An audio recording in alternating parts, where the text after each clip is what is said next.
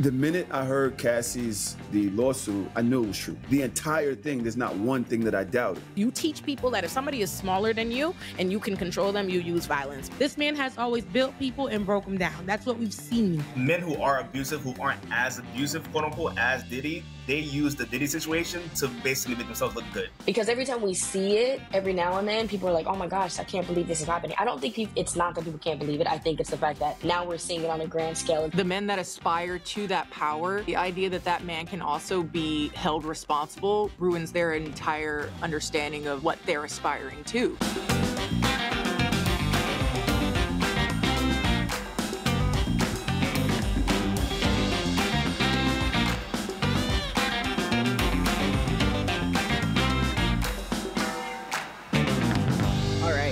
Hello, beautiful Black people. Let me tell you why I've convened you here today. Shalom.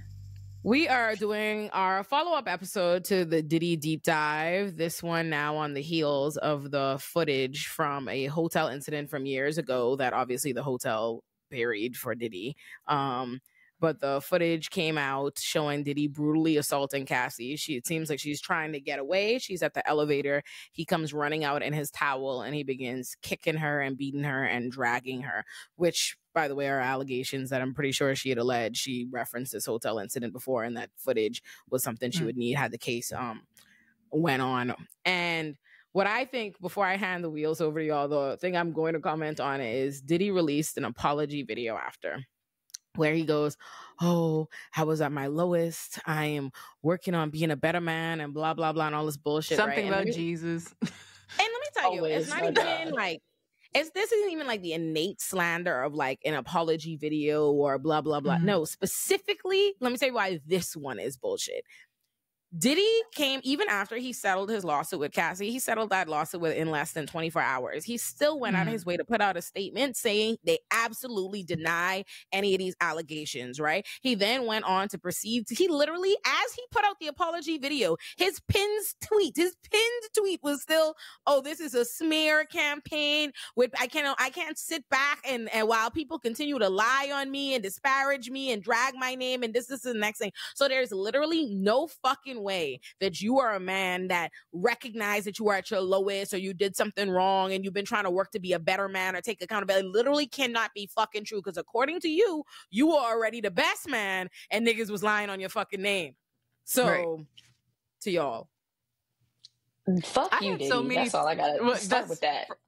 First off, fuck him and everything he stands for. I personally went over to Olay and me. I was like, can I have an opinion on this? Because I've been keeping up with like I don't know why, but particularly this particular case has me like laser eye focus, and I'm keeping up with like everything to catch a lie at all. But from like obviously he's full of shit, because it's just pretty obvious that he's full of shit. But the thing that I find fascinating is like, what was the idea behind issuing the apology? Who was it to?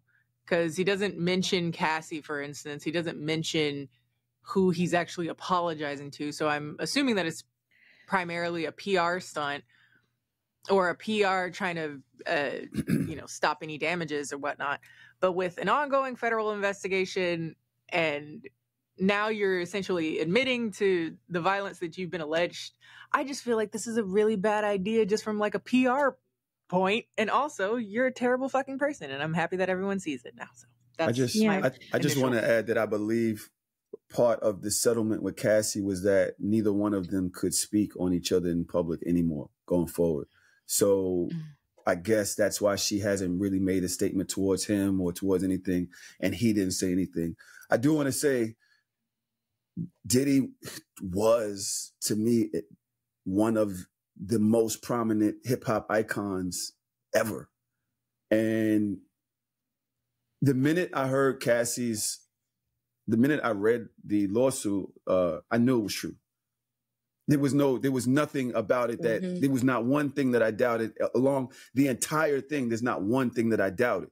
And yet and still, I was shocked when I saw this video.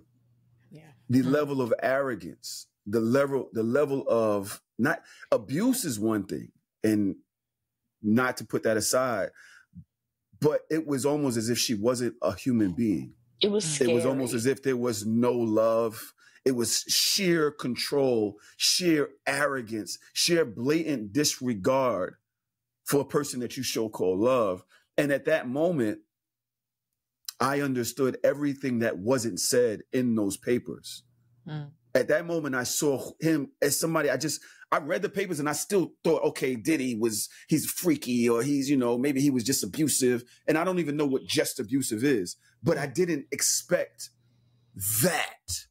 And then now I had to reconsider everything that I thought I knew about this person. Every single thing. It was like, so you knew he was arrogant. I worked on making the band. I worked beside him. Oh, wow. I've seen the way he's treated people, and I took it as that's just Diddy. I've seen the way he's acted on television. I've seen the way he's acted on say The Four or whatever those shows that he was on. And I'm like, all right, he's just in character. This is his character. I had no idea, even with her saying this, and you guys can definitely speak on that about people who don't believe it when it's being said, that it was to this level. Yeah. It's funny. So I wasn't shocked by the video at all, like, or the violence that we were seeing in the video. And that's maybe because for me, my boyfriend in college, was just 10 years ago now, April 2014, attacked me, and he kicked me in my head more than 30 times. Like 36 is how much I remember counting. And I remember getting a concussion. And I think the thing that when I see the Diddy video and I think about my own experience and what I want to make sure we really parse out and we don't do is when we do see these incidents, right? Like when on the occasion where we're able to see the kind of allegations that so many women, so many people, because not just women are abused, allege, right? Like these are experiences that lots of people are happening, which means that every man is not the boogeyman, right? It's not like this, how did it happen? Like this, like special, like Diddy is not some like exceptional monster that we don't know how we got there. Diddy is the result of exactly what we're breeding in society, right? Because there's a reason why there is a normalcy, obviously, we know, with abuse. For as much as like allegations are something that are theoretically treated like the boogeyman, like something people are avoid because it's going to end you or whatever. In real life, we know that it doesn't end people every day, right? Like it is very normal. We can think of lots of different hip hop icons that we know of abuse allegations, or we know confirmed, solidified abuse, right? Like a Dr. Dre, all these different people that are going to get awards and all these things. So how it's happening is the result of this kind of reason why it's so normal to us, or it can keep going on, and is because we know on some level that how it is that we normalize or we encourage men to be, or breeds for this, right? Like if you live in a world where it's okay for us to know that a Diddy is exploitative or is abusive, or in the way that his arrogance or his ego, we recognize on so many levels that a man being considered powerful or successful or rich becomes like a pass or something that we think is normal for them to be to act out all these other things that are consistent with someone who is then going to go and to be violent, right? Like, so I think that is what I think is important. And I don't say that like from a condemnation standpoint. I think like at the end of the day, that abuse and domestic violence is obviously regular, like commonplace. It's happening commonplace in our society, which means we don't have the ability to just round up. It's not like some special pill that only the abusers have. There's something that we are teaching and we are fostering in our society that allows for that.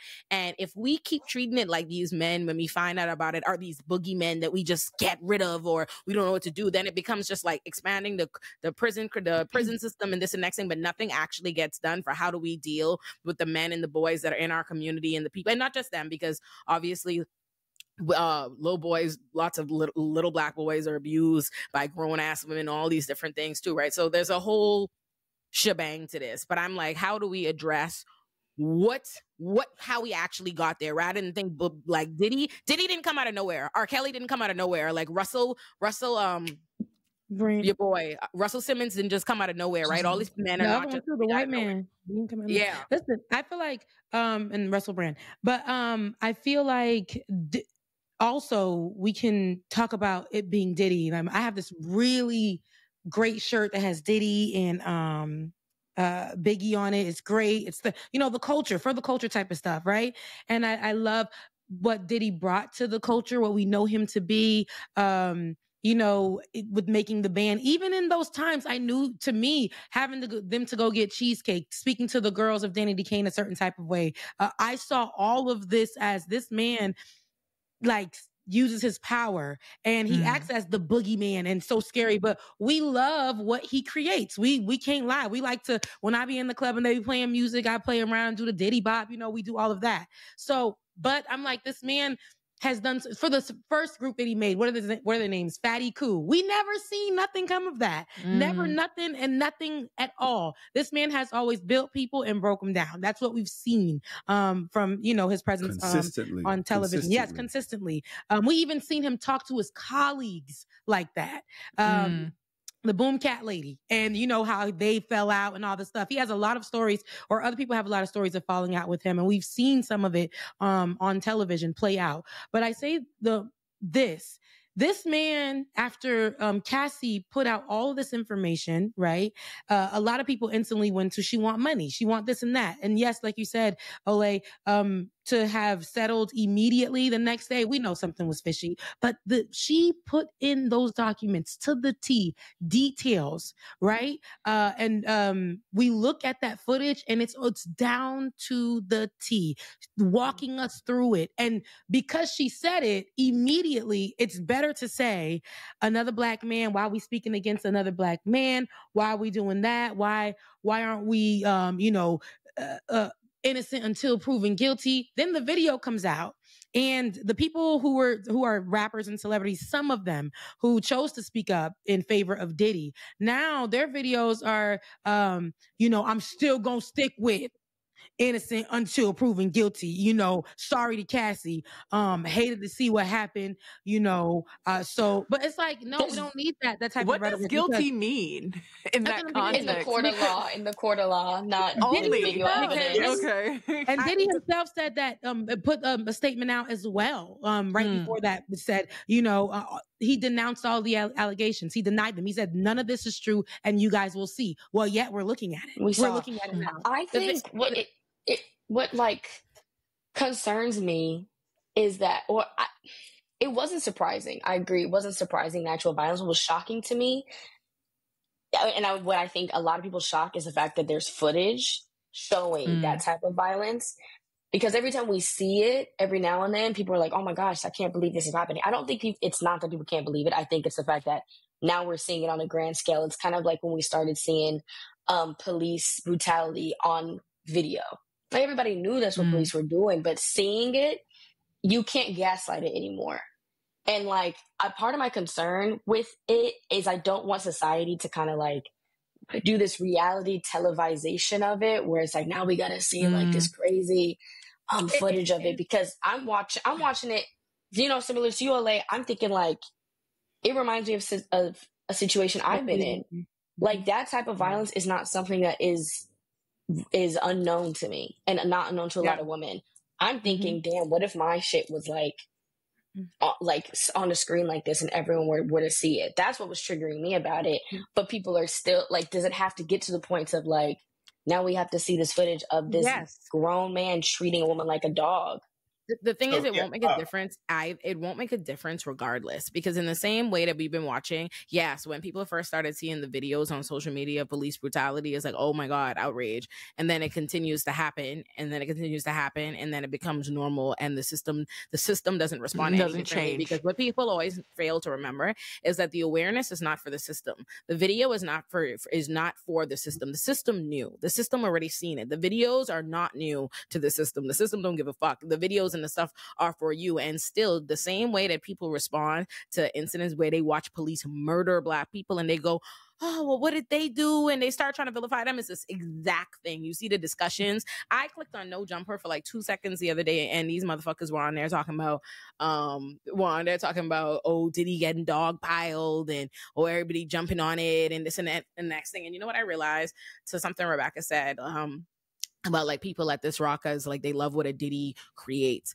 I don't even think it's that people love what a Diddy creates. They love what a Diddy has, he represents, and its power. Because so often we know what is central to a Diddy story is just how much of Diddy's success is owed to artists that we know he leaves penniless, that he takes from all kinds of people, right, that have worked with them and told these stories. And that is known. We fucking know that. Like, documented, the Diddy curse, all these artists that will talk about it. So it's obviously not about what Diddy truly creates or what his inherent value is, but it's the power. People admire and they worship this, like this idea that someone can get to a place where they are unstoppable or whatever have you. That's why whenever you see these happens to like Diddy's or Bill Cosby or whoever, people are like, oh, they want to get another powerful black man. They want to get another powerful black man. And it's funny, right? Like in the same breath that they're infantilizing this person like a victim that needs to be helped and protected is also what they are talking about and lauding them for is being powerful, right? And so much. And if you are in awe of power, if power is something you aspire to and you like it so much, of course, that it allows you to like a figure that you know exploits his artists, exploits his friends, hurts people that you've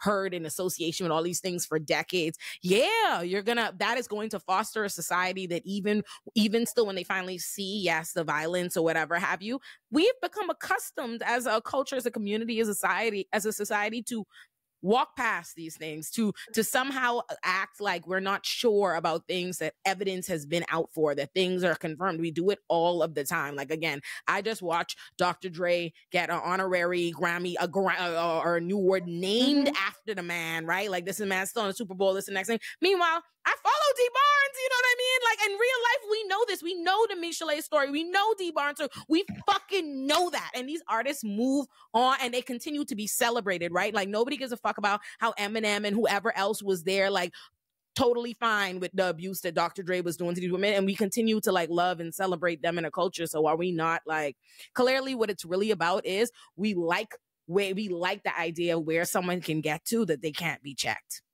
Yeah, I was gonna talk about. So at the root, like you said, at the root of abusive relationships it's all about power. It's about the police trying to lock one of y'all up. Over here. That's Kenny. Look at NYPD. You see Eric Adams? I've been here for 3 seconds, and they were like, "Come closer, Pierre, so we can hear you." Pierre, come closer to the mic so we can hear you. Oh, sorry about that. Now I was saying, like, yeah, the root of abusive relationships is power. It's about a person wanting to have power over the other person. And because I work in the field of domestic violence, the video coming out wasn't surprising to me either, because that's the stories we hear a lot from survivors. And like you guys mentioned, the boogeyman, because when videos like this come out, men who are abusive, who aren't as abusive, quote unquote, as Diddy, they use the Diddy situation to basically make themselves look good. Right. So, like, long as I'm not doing what Diddy's doing to Cassie or Diddy does to other people, I'm not that bad of a guy. You can accept me, for not being as bad as Diddy. That's why when these videos come out, as much as like they can be helpful for people to realize that this person was abusive this whole time, people who are abusers, who are emotionally, mentally, verbally abusive, can use that as a shield to protect themselves from being held accountable as well. Right. So, yeah, I think that's one of the things with that video came out, because people are now using this video to trying to say that abuse can only look this particular kind of way, even though we know of the verbal harassment he's done towards other people. We know how he's stolen money, like financial abuse of other people. People now take this one instance of what he did as like the only thing he's done, when we know it's a history of him harming people in his life and people in his circle. Well, how do we even get there? Go, Kenny, go. I was going to say, like, kind of combining what Pierre and Olay said, I've always found it fascinating, the men that kind of fall on the sword for when a powerful man is being scrutinized rightfully for obviously abusive behavior. I kind of read it as like the men that aspire to that power, the idea that that man can also be held responsible ruins their entire understanding of what they're aspiring to, because they're aspiring to not be checked, to be able to commit sexual violence, physical violence, emotional violence with impunity. And I feel like a lot of times it's wrapped into masculinity and like, I am the ultimate man if I can do these things. Which was also, I was kind of talking to Olay before we got started. I was kind of curious, though, of course, there are people that are still defending Diddy, because there's always going to be people that do. I do find, in comparison to other men who have been, even before the video came out, and maybe I have like a warped perception just because of the people that I follow on my algorithm and whatnot, but I didn't see this like influx of men really falling on the sword the same way that they may for another abusive man. And I was kind of curious if maybe there was some element of homophobia, particularly in regards to him, because there's these ideas that he had also victimized men. And at that point, me and my friend have a joke like, I love Black people, but we have a problem with prioritizing sometimes, because people... One of the things oh my bad, I go. No, go ahead. You were probably going to answer. Yeah. I was going to say, one of the things I worked on in my master's thesis, I talked about like sexual violence, and there's this idea of like the authentic victim. And and people not understanding of someone can be a victim unless they look like this type of archetype. I think a part of like who Cassie is, I think that also plays into it, because if you look at like kind of how Meg Thee Stallion is more masculinized, and there was people who was falling on for Tory Lanez little bitch ass. And I almost said a lot more, but compared to like, you know, Cassie, and like her ambiguity, and I think there's like an aspect of that, definitely. And then the homophobia, right? And now you have men that are like victimized by him, and those men are like other rappers that people like Meek Mill. And now Meek Mill, you make Meek Mill come out looking like he's gay, and like that is what the focus went on. So it's like, right, no Diddy. You know, and like so sometimes it's so frustrating too. Yeah. It's like we are here with abuse, and you're focused on whether or not someone may or may not be gay. Like, God, who cares? Yeah, I think when the allegations first came out, like late last year, that's what the tweets were about. Because people were also questioning, how come a lot of men aren't coming forward and saying anything about Diddy? And some men will respond like, we don't care about Diddy. Like, we stopped caring about Diddy. And they'll say some kind of thing about like how he's messing with men, whatever it is, or how they know how he moves or whatever it is. It's like, so your issue isn't the sexual violence that he's committing towards multiple people, but the fact that he might be queer. You know, and the thing about it is too, like, back to like what like when it comes to violence, it's all about power. He might not even be gay, but the fact that he can have power over people by using sexual violence is what he's gonna do. His power goes so deep, right? He's one of those people. We can just use Diddy, for example, just Diddy alone. Like, just how he can change his name up, change his persona, say that he's healed, he attach himself, just like Kanye did. I think we talked about this in one of these videos. Just like Kanye did when he needed somewhere to lay his head when the world was saying that he was too much, when he believed that he was being rejected. So now the latest thing that Diddy did was attach himself to the church, change himself. Yes. To the change his name to Love, right? Went over to TD Jakes and them, and then changed his name to Love. And for me, it plays into my perspective. It plays into that sick power move, because Love, going to the church is already sketchy enough when you know you ain't no good, and you know you just going over there to let people think that you're in a godly place and to be accepted and forgiven by these people. Yes, that's so to have the name Love, for me, because in love, biblically, God is love. I believe that Diddy believes that he's God, and he can literally just do anything to anybody and get away with it. We know this from him thinking that paying the hotel off, that 50 plus grand or whatever it was going to disappear. But baby, come on now. Here it is for such a time as this. So that the act of abusers going to church to, gain like some kind of shield from accountability is an aspect of spiritual abuse. Because in the church community, the whole idea of church is forgiveness, right? So if the church forgives me and you guys aren't forgiving me, you guys saying the church is wrong. And that there's no work that comes with it, right? Like there's something funny. I was watching this docuseries on Netflix right now about the Ashley Madison I just scandal. Watched it. Oh, it's so good. Oh, right? It's about, there used to be this, there still exists, this website for this dating website for cheaters, right? Like people knowingly signing up to cheat on their spouses, right? And then there was this big, huge data leak where all their business got out because the hacker decided, fuck this, right? There was a couple there talking about the husband had been on the website, had been cheating on his wife and all this. And then when he like, you know, he lies to her, they do this like YouTube video because they're Christians. And he's like, yep. So God is, yes, it's true. I was in leak, but God, I spoke to God and God has forgiven me. So that's all there is to it. You know what I mean? And that's what it is like in their mind. Like if you even see on that apology video from Diddy, all these comments from, oh my God, you see like Kelly Price and people letting you down and shit, like in the comments, like quoting scripture and this and the next thing.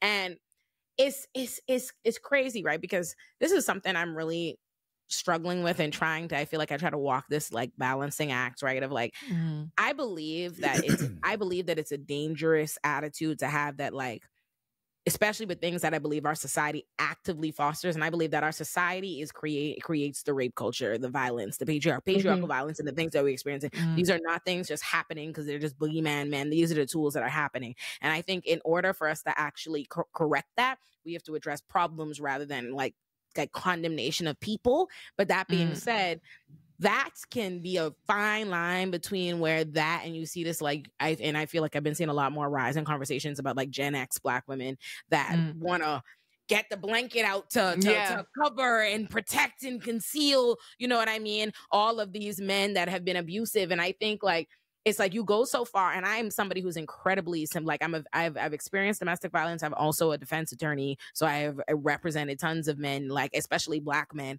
accused of crimes, even accused of domestic violence and stuff. So I have this like, I want us to.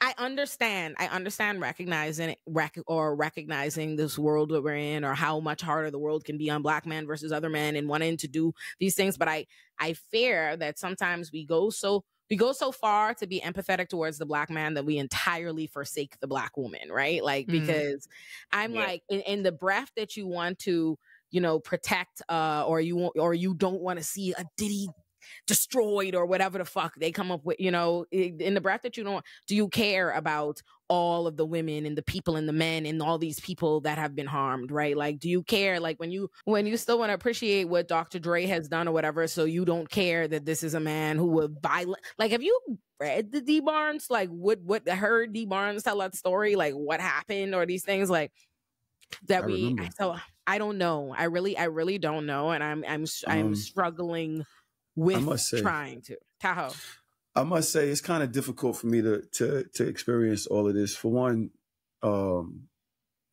and I have been in an abusive relationship. I was abusive at a point in my life.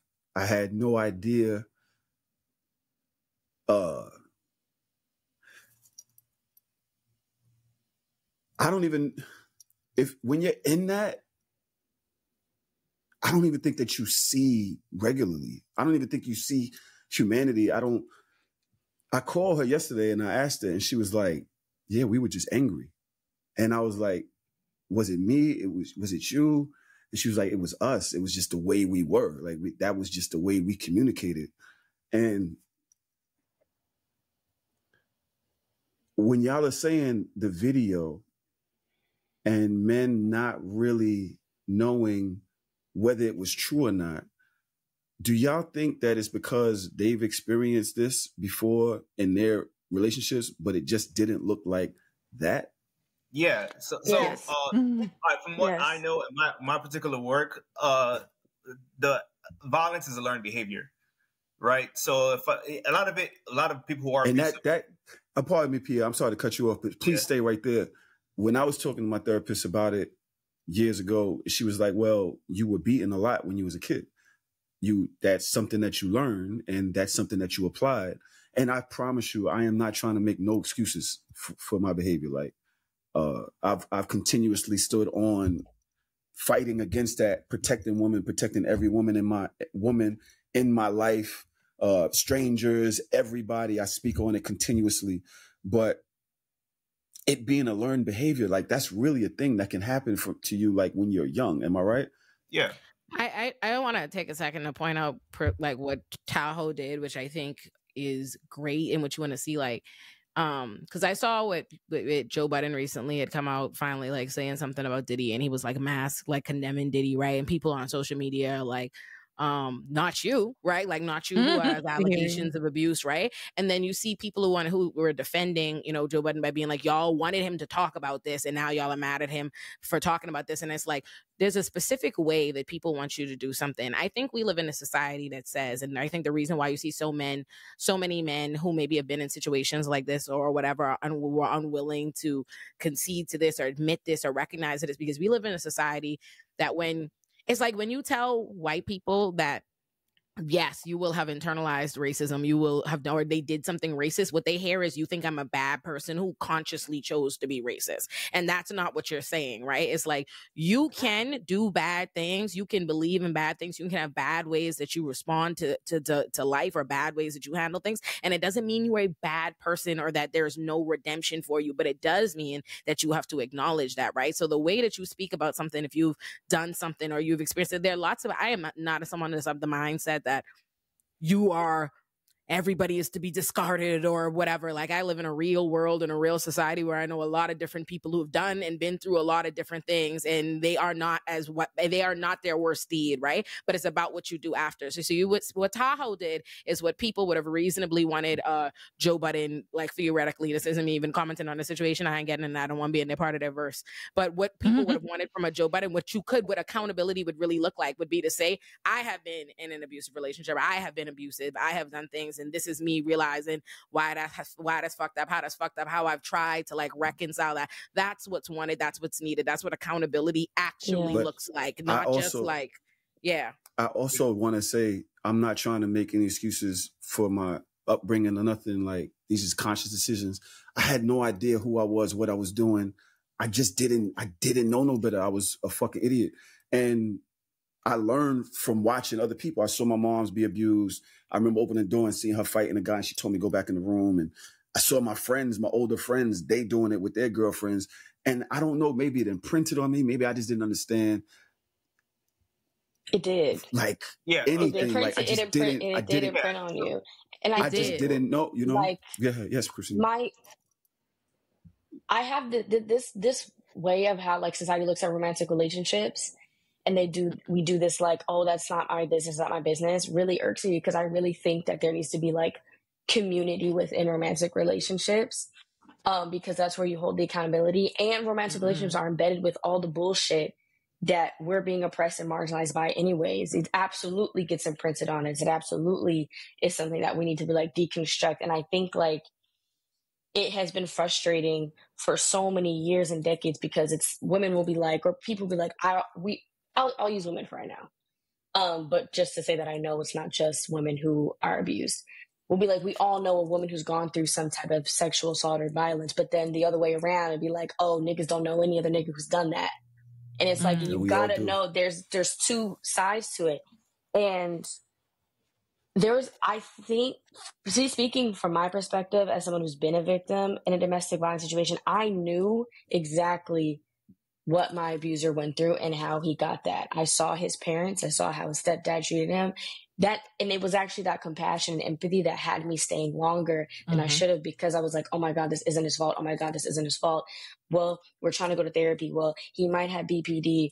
Well, he's taking off his meds and he did it out, until I found myself on the floor like Cassie, like, oh my God. And the only way that I got, like, out of that was, it was in front of someone, and I was apologizing to her, like, I'm sorry you had to see that. And she said the words to me, I'm glad I was there, because if you did that in front of me, I don't know what he would have done without me there. And I had to realize I can't even confidently be like, I would have survived that night. So it's a constant finding of the line, just real quick, of, like, understanding that we know R. Kelly was sexually abused as a child. We know Chris Brown saw his mom be abused. But when you become, like, a danger, it's like, what do we do with that? Because now it's like, well, you're actively dangerous, you know, not you, but regular you. What I was going to say, like, to learn behavior part, is that even acts of abuse is intentional, because it's an action, you're choosing to do it. It's just that when you saw it happening, there was no consequences. When you saw it happening, like, no one, like, the person that abused your mom didn't go to jail, probably, right? Your homeboy beating up his girlfriend didn't go to jail. So in your mind, I can do this thing and not be held accountable for it. You know what I mean? So like, it's like a psychological thing where like in my mind I can cause harm without being held accountable. It becomes an option. But which you think it really exists. Right. But here's what you understand. I feel like our society and our community like lives in one where you can punish for something criminally and that doesn't mean that people think it's wrong, right? Like cheating is like, and I think that's important. They're like secretly among themselves, not the opinion that they can express. I have sat across from men and like I'm a defense attorney and I've had the deep conversation in this, and some people genuinely do not see what's wrong with it. Like their understanding of how they've been raised. Like I'm from the Bahamas. The Bahamas is constitutionally Christian, right? And what that means is a whole lot of misogynistic fuck shit is the law. Like marital rape is a thing that is regularly debated in our parliamentary floor. It's not illegal. And the reason, and Bahamians, the smartest, kindest Bahamians, man, whatever, will be there arguing you down why marital, because their idea, their literal thought process as informed to them by the Bible or however, is that this is a woman's duty. They literally don't see you as the ability to have that boundary, to have that consent. It's not that they're setting out in their mind, they think they're the boogeyman or whatever. They're being educated and raised to believe in things that foster an abuse, And to something Christina said that's beautiful about when we talk about community and needing community in relationships, there also needs to be community accountability, like in the sense, and let me say what I mean about accountability. Like whenever a person, a man or a woman or whoever is an abuser, everybody acts like they just came out of nowhere. It's even this thing, something I recognize from my childhood that I see as when I was a kid. I used to know all these parents, like my friends, but my parents talking about their friends or their friends talking about like another person's kids, like they're like this anomaly, like, oh, that person just ended up with a fucked up child. They did everything right and blah, blah, blah. As an adult person, every single fucking child and that I know is a direct extension of their circumstance, their parents, their circumstance. None of them are anomalies. None of them. Like every time you see it, you know exactly what, like there's more to life and who people become than their rent was paid or they have two parents or whatever. It's what you teach people is what you believe in. And how I could really give you an example of that, right? To people acting brand new. I remember my college boyfriend who abused me, who attacked me, before he ever physically attacked me. I remember us being in the mall and him and his mommy getting it in the food court, him and his mommy getting into it. And she jumped up and ran and took off. And I ran behind her like, oh, come on. And she was like, he's looking at me like he wants to, white lady. He was mixed. He was black, but his mama was white. And she was like, he's looking at me like he wants to beat my ass. Like she was like, you need to determine if that's someone you could be with, right? She's his mother, and she recognized him as a fucking physical threat. And I want to remind you that, put a pin in that or whatever for a year later. So the night my college boyfriend attacked me, first of all, he had been like fighting. We had been at my sorority and his fraternity had thrown like a joint party, right? And he had just crossed. And the only reason he even pledged was because he felt jealous of my relationship with like niggas in the Greek community, right? So he starts fighting with the Kappas. He was a Sigma. He starts fighting with the Kappas who come there because I used to talk to the Kappas. So now we hate the Kappas, right? So at this point, I know he ain't wrapped too tight. I've been living with him. I don't think he's ever going to be a physical threat because at the time I was like 2019. I didn't know the cycles of abuse. Like years later, once I've seen them, I realized like, oh, very clearly, like, oh, isolated me, like immediately got together and he's like, oh, quit being an RA. Like, so give up your school housing, come move with me off campus, where the only way for me to get around was for him to drive me to and from. I couldn't talk to my male friends. So he was doing all these crazy things, like building up but while he's doing it, like manipulating me, he's like always being like, oh, I would never hit you. I would never, like always like talking down on men that like are physically abusive or men that cheat. So I think these things would just never happen. And I think all this like emotional, possessive jealousness is like, love. Oh, he loved me, right? Cool. But now I see why I should have seen it. But that night he starts, he gets into it with all the Kappas. I like calm everybody down, like, hey, please, like, don't beat my boyfriend up. Like, I understand, He goes out of nowhere. He comes back to the club with like a paddle. He got out the back trunk to try to fight with them. I'm like, y'all, please don't beat my nigga up. Like, right? And so then me and my sorority sister are trying to like drag him down the street. As we're dragging him down the street, he sees like a Kappa sitting down at Wendy's, minding his own business, eating his food. He gets upset. He want to go into Wendy's to fight. So we're like pulling him out. My sorority sister is trying to like stop him, but how it looks, he's getting so buck with her on the street. It looks to the police like he is like arguing with her, fighting to the police. The police stopped to ask him, like, they're like to ask us, oh, is everything okay? And I want y'all to understand, y'all know how I feel about the police. Y'all know how I feel about the police. So if I tell you the police are not wrong, there was no racial profiling or anything happening in the story, you know it didn't, like, y'all, the police are just like, hey, what's going on? Everybody else sobers up when they see the police. It's 20, like you know what I mean? Oh, not this nigga. Me and we're 20, right? Like we're not even 21. So me and my friend are like, oh, it's okay. And he's like, fuck that, fuck this, da da da da da. So the police are like, all right, arrest him, right? So they go to put him in the car. I spend 20 minutes convincing the police to let him go. Like, hey, blah, blah, blah. If you just give me the key, I'll take him home. This is the next thing. And they're like, if you could just get him to apologize, if you get him to apologize, we'll let you take him, which is crazy, by the way, like talking and they got handcuffs, right? And so I go after like 20 minutes, I convince the police. Then I got to spend another 15 minutes convincing him to just apologize to them. He's like, no, fuck that. They racially profiling me, blah, blah, blah. And I was like, okay, baby, yeah, but let's talk about that when we get home. Like, you know, let's just say this now so you don't get arrested. You don't go to jail, right? So I finally get him to say sorry. They give me the keys because he's drunk. The minute we get out the car, he takes off down the hill, right? Like, I'm walking behind him, like, with his keys, like, oh, I want to drive us home, right? He's like, and my sorority sister and his fraternity brother are with us. Like, they just finding out he crazy, right? I get to the car. I jump in the car to drive us home. Let me tell you how fucking nuts this nigga is. We are off campus. It's like raining because I'll never forget it because the ground was wet and I had to walk through it. He jumps out the fucking car before I even bring it to like an official like stop to park, right? He jumps out the car and he darts to our apartment, right? He goes, how our apartment was set up, you walk in and it's the living room and we had 2 bedrooms and they're both on the left side. And our bedroom was all the way back. He jumps in the living room and he goes, fuck you, you want me to go to jail. Nigga. What? I'll call him back right now. I just talked this nigga out of handcuffs in the police car, right? So at this point, I go, you know what? This is after a year, this man being like emotionally unhinged. Like when he starts cursing me out, I want him to go to jail. I don't care about him. I said, you know what? I'm done. That's what I say. I say I'm done. I walked back to our bedroom. I change into, and I still have it. I change into this giant navy blue shirt with Tweety Bird on it. And I go to bed. I am telling y'all, I close my eyes. You have no idea how fast this man ran from the living room there. Like before I could open my eyes, like at hearing the sound of his voice, or hearing the sound of him running down the hallway, he is choking me. Right. And I remember I realized like, dog, the moment where I realized I cannot get this nigga's hands off my neck, like I am doing everything I can to get, and I cannot, like, oh, this nigga he's gonna kill me, right? And so he only lets go of my neck long enough to I had braids at the time, to like take me by my braids, grab me and throw me across the room. Like he grabbed me so much, literally the braids, like 3 braids from the top of my scalp rip out, right? And he kicks me in the head like 36 times, I tell y'all. And while he's doing it, he's screaming like, oh, I don't take accountability. I don't take accountability while he is doing this, right? Cool. Then when I finally get free, I'm trying to like call his mommy for help, right? Like call the phone.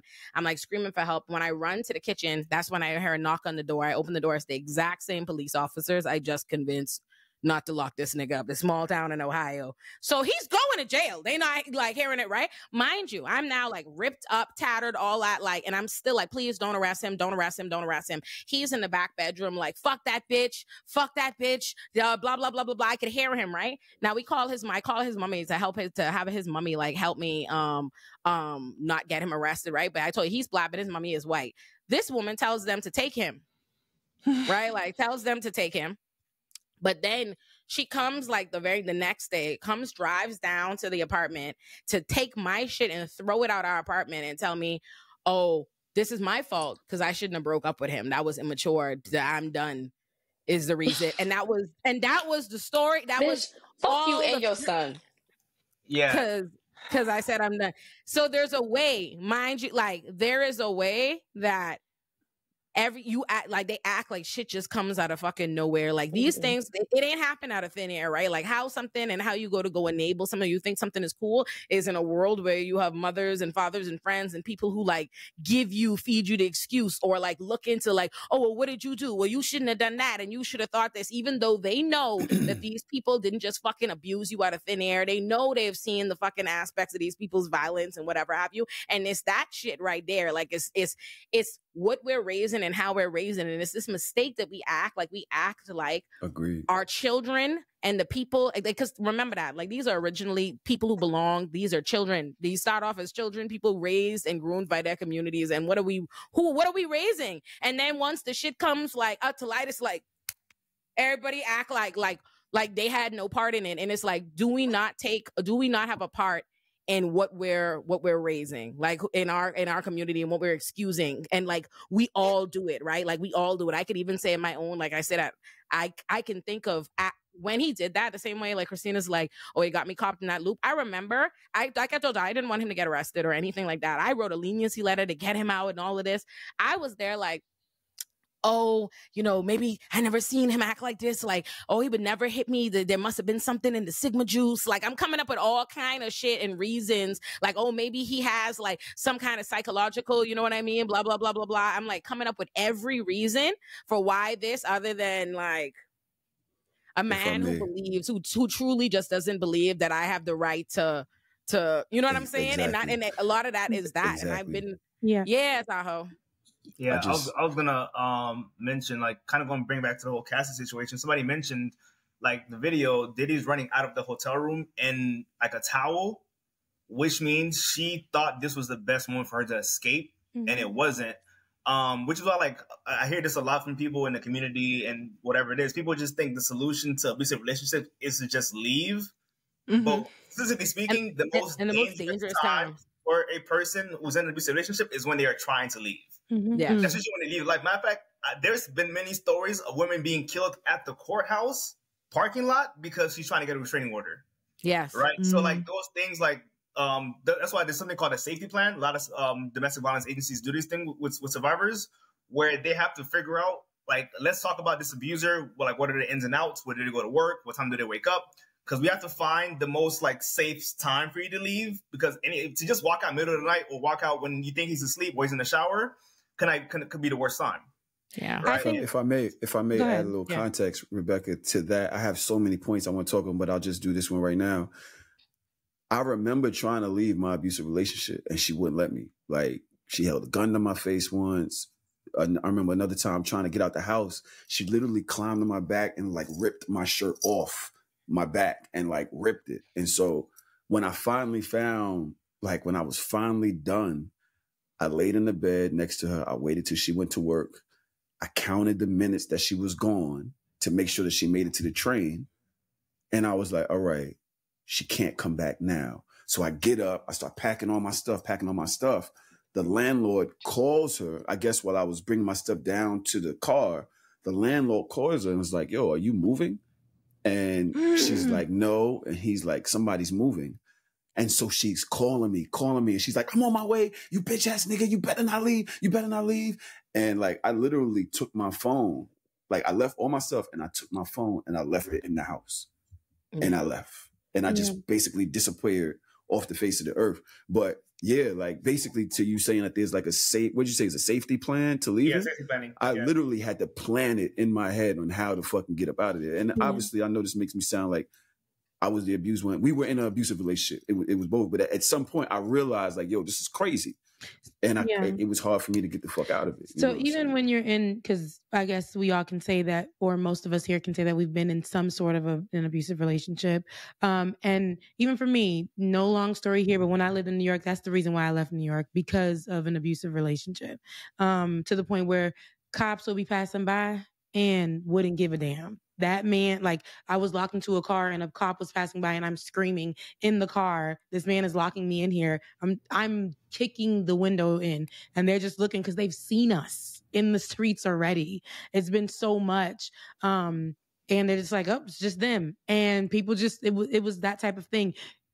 Also, Tahoe, I know you said you were both abusive. Sometimes when you get in a relationship and you feel like you can't leave because this person is going to be physically, if something's about to go down, you've been in the relationship so long, you don't even know who you are anymore. You become that person. It's called reactive. Exactly. Yes. Yeah. And now you're abusing this person. They're abusing you. That's the only way you're surviving in the relationship for real. And the day that I decided to leave, I'll never forget it. He thought everybody in the streets wanted me. And it could be anybody who looked my way or whatever the case may be. He called me all kinds of names. He was half white too, Olay. He was Congolese and he was Russian. And, I feel like he had a lot of issues and all, like, the excuses that I used to make for him. And then me as well. Not too much on it, but I love, my parents, but I grew up in an abusive household every single day. Every single day. Same. And then to go here, and I watched, my parent save the other parent when, police came. I watched the same thing that you were saying that you went through, like, and for me, I'd be like, I remember when the cops did take us on the street and they were like, tell him to be quiet or whatever. I'm like, well, he is running his mouth. He's over there doing the same thing. F the police, they trying to, because I'm this, because I'm that. And I'm like, can you guys please just let him go? I'll walk him home. I'll do that, those type of things. And we'll get home. And then he's cussing me out saying I was looking at the police officer or I was doing all kinds of things. And he was older than me. I think I was only about 20 years old. And I'll never forget my escape because I said, man, like I have to do what he's saying. I remember it was so bad I had to jump the turnstile with no shoes on in the snow. Okay. But I remember the day I said it was enough was I came down, and I was having bad cramps during my cycle and he came and saved me and he brought me to his place and I was laying down and he was like, just going off about something I can't even remember. And I was just looking at him. I'm like, this man is going to hurt me today. He's going to hurt me. And I'm just so tired. I don't want to go back home. I just, graduated college. My parents didn't want me to move to New York, but I need to go home. I need to go home. I'm from Florida. And I remember that night like it was yesterday. He got so mad at me. He was cursing me out for whatever reason. He took his size 12 sandal. And I was like in this little room. He took the size 12 sandal and he threw it. And it just barely passed my face. And I was like, dang. And he told me, like, what's so crazy, y'all? I had to calm him down the best way I knew. And I wasn't even into sex like that. But I had to do that to calm him down. And so that he can just be calm and sleep. He even tried to use that against me and said that my body belonged to him, that kind of thing. But I knew if I did that, he would just relax. He relaxed. I called a cab and I just took the little that I had and I left. He allegedly showed up at the airport, but I made it home. Like I made it home. When I got home, this is what people who feel like they have power over you do. When I got home, he sent me messages and threatened to put out a video that I was new to sex, right? And he filmed us without my acknowledgement and threatened to put that out. Send it to me and threatened to put that out there. And then on top of that, I didn't answer none of that. He found my parents' address and he came to my house. I was sleeping that day. He came to my house and my nephew came to me. He told me, my father was there. He told me, Tati, that's what he called me. He said, I seen somebody came here for you. He knew how to talk really well. He said, somebody came here from you and he had the same skin color as me, but grandpa said you weren't here. He told him that you were not here and for that guy never to come back. And I'm thinking, who would come for me here? And then I looked at my phone. I had so many messages saying, I came there. Your dad lied. I know you're there, but he said that you're not there and for me not to come back. And I never wrote back. I deleted the whole thread and I changed my number.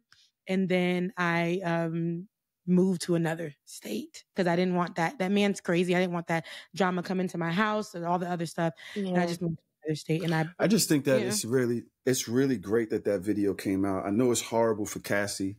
And I know it speaks to a lot of we all normalize a lot of this shit and it's all fucked up. But I think a lot of people seen themselves in that video. And I think it's necessary for you to see what the fuck you're doing. Even me today, I'm thinking about what happened to me, what happened with me over 20-something years ago. And I'm just even more apologetic now. But I start thinking about why that happened. And I just, as Pierre said, it's like, once I saw it, it became an option. Something that, okay, so that's a route that happens in relationships. But then I think about how I present myself in relationships, how men show up often as women are property, almost like you have to, as Rebecca said, I own your body even. Like, I don't see you as a human being. You have to listen to me. Once you don't listen to me, or once you invalidate me, once I'm not this powerful, sexy, amazing man to you, and you start looking at me as if I'm weak, I now have an option to show you I am not weak, which becomes absolutely right. Physical. But you know what? It's not just over here. It's not just one thing that happens that makes somebody abusive. Actually, like, just I think the recent video of like Joe Budden, where he's literally talking about how he stalked somebody or whatever he did. I think her name's like Tahiri. Yeah, Tahiri. Yeah, like those instances, like when you're like the combination of men being told and taught that they possess and own women, and then seeing examples of how you can maintain power over women, all that combined, you're gonna get an abuser. Here's the one step further. I think the Black community never like truly wants to go in these conversations, right? Like, and I think that's the reason why like what's so dangerous about people just throwing their hands up, like, oh my God, this person's so terrible, throw them, like the boogeyman, right? Is when you say, I was having this kind of conversation with Antoinette on her podcast around the way curls, but when you say something like, oh, a Diddy needs help, or these men need help, or these people need help, what people think you're saying is that they need therapy, or they need something, or, it is something that they have the resources to have gotten. But what it really is we all need help for what we think is okay, because this starts with child abuse. I think like, and let me just say this, like, the way it's not just Tahoe hit it on the money on how men, seek to control women or how they think and respond. But we also have to talk about how women, especially, and we're talking in our communities, we're Black, the show is Black and all this, right? But talking about how we raise children, how we treat, and it is normal to us. Like, it makes perfect sense. Like, there are actually some statistics on this. I think FD Signifier might have some videos, like some good videos on this. But if you think away, it becomes normal for like, okay, the man can then turn around and beat his woman or his woman or whatever, right? Like, that's who's smaller than, that's who underneath him. And then the woman turns around and beats the children. And there's a way, like, what are you, I always think about this. What are you teaching? Like, what are you teaching if not to respond with violence when someone doesn't, respond like this? You teach people that if somebody is smaller than you and you can control them, you use violence. Because think about how many women who talk about how they used to beat their sons until their sons were big enough to physically dominate them, right? Like, that is a thing. Like, I even think my, one of my brothers has has a little bit of a psychosis. He can have like a psychosis kind of thing from once in a blue moon, and he'll be violent. And my mommy will be on the phone with me acting like, where did this come from? Oh my God. Like, he's this like alien monster that we can't control. She don't know where it's coming from. And I'm like, from y'all. You know what I mean? Like, from fucking y'all. Like, I'm like, it makes the only you see what I'm saying? So I'm like, if you combine like that's what you taught. Like, you ruled with violence, with brute force in the house, and now you're shocked. You know what I mean? And that's what I've talked a lot about, is the way that we groom, like, not just men, because women too, but like, we're grooming people in patriarchal violence, and then somehow expecting them to like turn 18 and be like, I have all these healthy tools you've never taught me. You know what I mean? Like, that's what we teach. It's so normal. And think about it. To me, the reason why it doesn't strike me as helpful to see like the video or the video come out is because I know the community is not ready to have the real conversation. Because anytime anybody talks about not beating your children, every fucking body, you see the smartest people, everybody fighting for their right to beat on little children. Like, in real life, there's nothing that an adult, like, it's not a normal commonplace for you to respond that way. But yet we think it's okay. Like, we need to be able to beat kids, because so many people use children as an outlet to exercise authority and power and control they have nowhere else in their life, right? So like, if you're teaching, it's really not this like crazy foreign concept. When you talk to people about what they do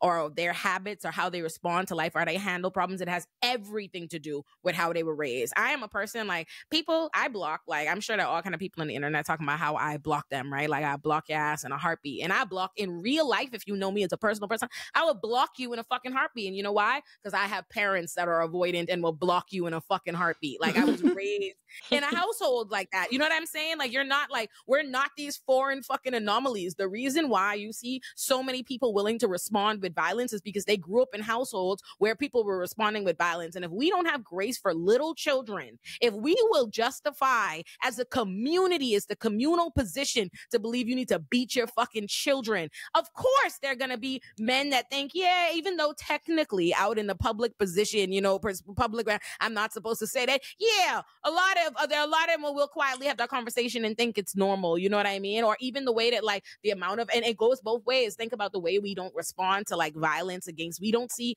women will, it's the way you will be watching a reality TV show and a woman will be beating on a man on the show all the time. And the show just continues. The minute a man is accused of it, the screen is black and they're off the show, right? Meanwhile, you're watching women abuse men on there for years because we don't think of it like, so you see what I'm saying? It goes both ways of this constant violence and who we deem it to be okay from and when it's okay. So I think like the actual help we need as a community is how much we're invested in violence. We can't pick and choose when we we enforce violence. We give violence, like Pierre said, like Tahoe said, like once you show people that that is the tool that they can use, that's what happens. And especially to what Christina said earlier about that like reactive abuse. Like, I remember when I was in that relationship with my college boyfriend before he ever physically put hands on me, but he was just nuts every fucking day, just arguing. And every day I'm trying to find like ways, like exacerbated, like exhausted, trying to like figure out how to communicate with him healthy. And then eventually you go, I have to match his crazy. That's what you think. You know what I mean? And then that becomes normal, that you think like there's some relationships like this. The way that like I'll see people talking, like they'll talk about like Tyler Perry's Why Did I Get Married? And people be trying to be edgy and go as far as to be like, you know, Tasha and Thingy were actually the healthiest relationship. No, they're actually still not a healthy relationship. Those other relationships are fucked up, and it's fucked up to at any point be screaming and like violence towards your partner or emotion. But we have all these different circumstances throughout our community where we tell ourselves, well, you know, and we act like there's a gray area. That's what I was saying earlier. Sorry, so I was saying earlier, like, because we see instances of like physical violence on screen, we try to minimize the verbal, the emotional violence. And I'm glad you mentioned Tyler Perry. So many people get their idea of what domestic violence is through Tyler Perry movies and think that's the only way it could be abusive. I also think, like, for some fucking reason within the Black community, it's not like this shit happens with white folks. It happens when we see white men kill their wife, and they put them, you know, on the news riding a jet ski as part of the headline. But it's like I feel like there's a part of it where it's like we've indoctrinated that we deserve violence. So for as much as it's like, I try to delicately like figure this out, because I know it's like, well, this is white supremacy and patriarchy. Yeah, but like if the white man wasn't in the room, we would still be doing the shit. And that is what we see. Like, yeah, I think what it is when, especially like when I mentioned like child abuse, Olay, like when you're a child and you're being abused, you're being told why you're being abused. Yeah. Right? So like they're giving you an excuse about why you're being abused. When you get older and your partner's giving you another reasons as to why they're abusive towards you, it's like, okay, yeah, that's what my parents told me too. So maybe I am the problem. I want to say this. Go ahead, Rebecca.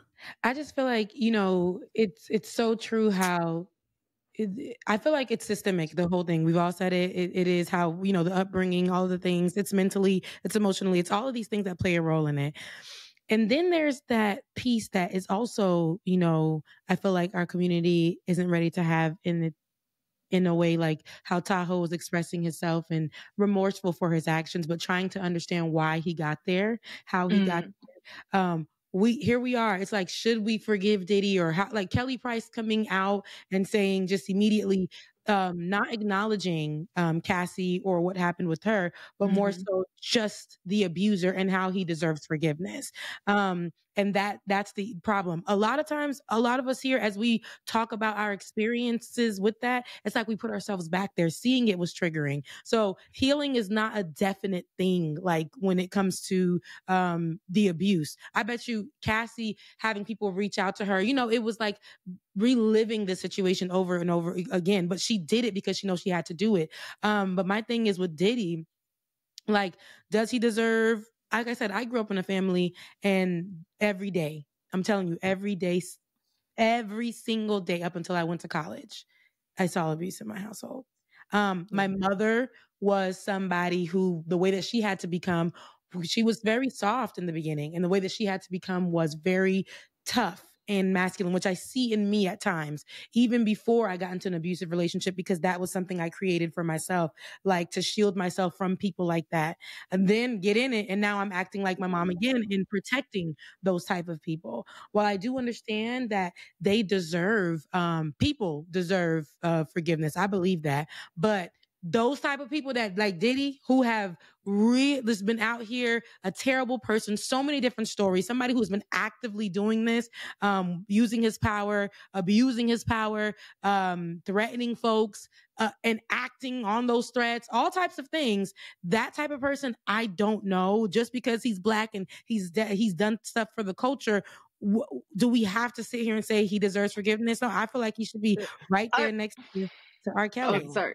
I was going to say, like, especially with no particular work, like I have 2 points, because there's a lot of times where people think the work is asking for forgiveness. The work is going to church, or even going to therapy, which isn't like any example of being at all repentant or actually looking back on your actions. Because again, when it came out that she had these things alleged, he didn't stay quiet. He didn't, say, yes, that was something I did and blah, blah, blah, blah. He denied it. Denounced vehemently. Said that was not him, that they were lying on his character. And until that video came out, he continued to do that. And now his apology, again, is for who? I assume that it's for some weak attempt at PR. But also I wanted to bring up, as we were talking a bit about like repeating the same violent behaviors, I think there's also something to be said on the emotional side of it, where we kind of not only normalize like emotionally abusive behavior that often leads into physically abusive behavior, but we also in a way romanticize it. And this is something that I've been kind of like wrapping my head around a bit, because for a very long time I was one of those girls that would like read like the romance novels and blah blah blah, and it's usually riddled with like, and not just in novels, but like movies and media, and especially if we're talking about in regards to like Tyler Perryan works, where there is this tying together of emotional abuse with romance or love, and in some ways getting those wires crossed. I remember I saw like a tweet that was lightly, like in a funny way, talking about like, yeah, that's how relationships are, and then there was a video under it that was like a guy getting bombarded by his girlfriend, just like going off, like emotionally abusing him while he's asleep. And he's like, oh, that's just how it is. And I kind of, I retweeted it saying something along the lines of like, I'm gonna need us to start recognizing when we're getting emotionally abused. Cause y'all, everybody in the comments was just like, yeah, that's how it is. Ha ha ha. It's so crazy. I think like, a lot of that has to do with like, ooh, no, there's a, like, no. It reminds me of like, because we were so used to violence. I forgot who made that point, that I think we've all just kind of echoed that point, that we're so used to violence. So it's like, you'll talk about, oh, well, you know, he called me a bitch, or he told me to shut the fuck up. And then maybe you have a friend or your mom or your grandma like, well, you know, my man, he dragged me across the floor. My man, he did this. And it's like, you also were abused. So we agree that we collectively have been experiencing abuse. And I remember my mom was asking me, down to this being, you know, pattern, when I was in my abusive relationship, I got out of it, and she was no blaming, right? But she was like, dang, I'm asking myself, like, how did my baby get in this scenario? And I was like, well, girl, it's time to have a real discussion, because what did I see between you and dad? And when your son, my brother, started exhibiting these behaviors really young and started hitting on me, right? Y'all allowed it, and then hitting on me as my brother as an adult. You're talking about, well, you know, it takes two sides for a relationship to break down. It's like, that is something that's been normalized, and it's not. I'm not mad at you because I know you went through it, and I know grandma went through it, but like, this is the pattern. So how can you ask me how do you find me there when I found you there before I could even cognitively realize it? That's and good. You found yourself there before you could cognitively realize it. And she was like, damn, you know, like that's true. It's so real. And I feel like we haven't yet gotten to that, like, it feels like such a specific Black community like thing because we've gone through so much that we just get crumbs. And it's so difficult to like realize, okay, but this emotional abuse, this man calling me a bitch is also not okay. He might not have yet put his hands on me, but I was being abused the whole time. You know, your mama is like years ahead of most, because like my mama don't get it. Like when I try to explain to her like shit like thing, like I remember my daddy wasn't talking to me in like the 9th grade because I had a fucking boyfriend, and I had a boyfriend.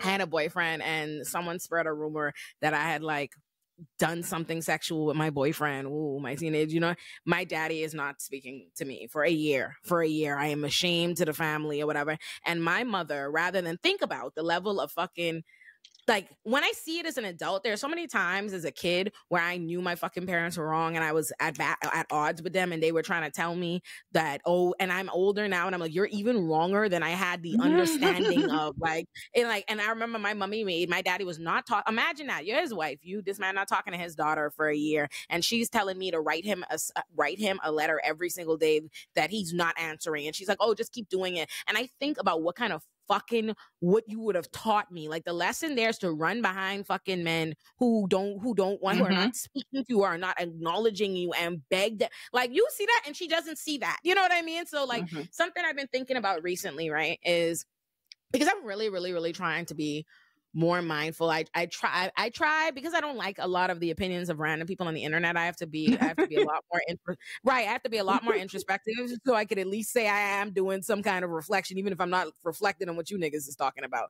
But there are a lot of people on the internet, like, I'll have people who feel like there are Black men who say I hate Black men, and then there are Black women who say that I hate Black women because I coddle Black men so much, right? Like, there is all of the different dynamics, and I feel like I have this complicated relationship as someone who is a victim of domestic violence, but also as an abolitionist and a defense attorney and all these different things. But also something I'm reflecting on is, especially as the rising conversation on Gen X Black women, as we see Jill Scott and Erykah Badu and Taraji and all these like older Black women, you know, be a part of the problem. And we know historically how much, like, when you think of abuse in our communities, how much it has been hidden and protected by older women and stuff in the families. I'm thinking about how much that generation was educated to, or like we're all raised, and including ourselves, because that's the generation that raised us, right? To sympathize with the abuser or the abuse, right? Like, I realize how much like how it's not even in, I think sometimes, like, I remember being in like my freshman year of college when like the Evelyn Lozado and Ocho Cinco thing first started. I've been like 17, 18. And I remember my first fucking thought process was to vilify Evelyn. You know what I mean? Like, my first thought process is what the fuck you know what I mean? And it's because I had a mother who was like, the little girl with R. Kelly is fresh. You know, like, you know what I mean? Who will lay over dad before you say something about a Michael Jackson in the house. You know what I mean? And so sometimes I get so annoyed when I'm trying to reconcile this to myself, and I'm just speaking aloud to y'all because I've been thinking about this.